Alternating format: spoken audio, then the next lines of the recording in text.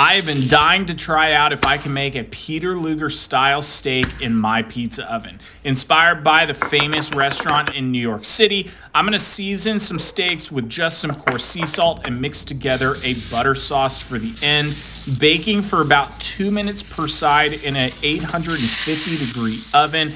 We're going to flip them over and then just make sure we get that epic crust because these guys are very rare on the inside. We're going to slice them up, finger-sized slices, and place them onto a serving skillet, topping them with that butter sauce. And this is the Peter Lugers style. We're going to place them back in the oven to cook for only a minute or two until they are done to your desired temperature. Pull them out, top them off with some chopped parsley. These are so freaking delicious. Highly recommend it. You can find this whole recipe at overthefirecooking.com or link below. Cheers.